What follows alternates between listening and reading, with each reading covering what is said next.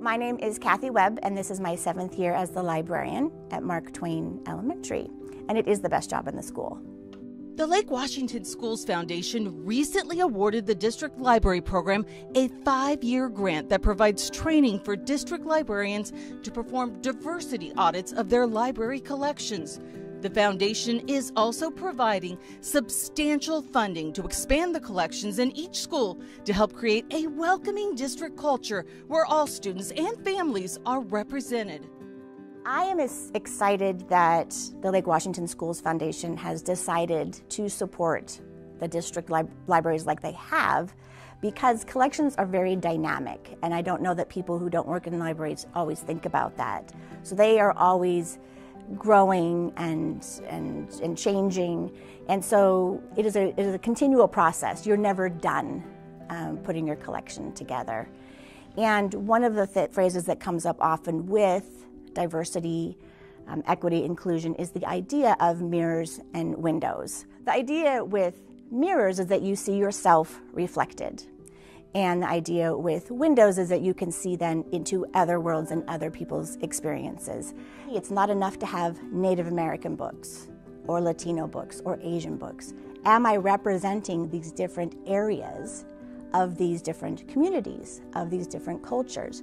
There's also, when we incorporate intersectionality, so disability, different types of housing, family structures, military, rural, or urban, different religions. So we have different ethnicities, different cultures, but then how are we also representing these other aspects of diversity?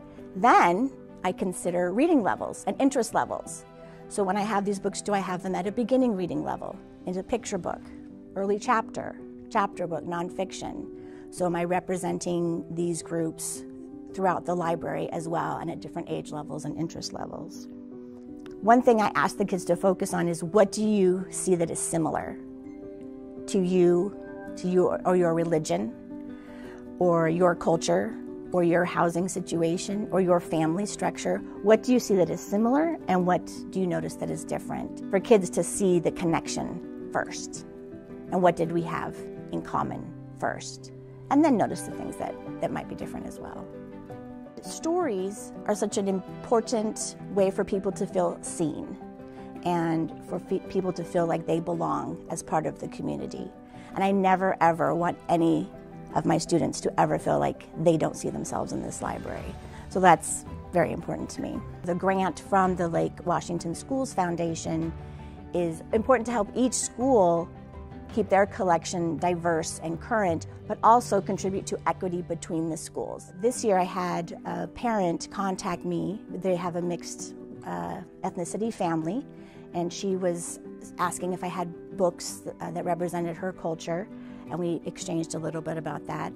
And there was a book I did have, a picture book that she had not heard of, so I sent it home with her child, and she read it, and she emailed me later and said that it was so reminiscent for her of her childhood and of people in her family that were no longer with her, and that it actually, brought tears to her eyes and was quite important and emotional for her to have read that book.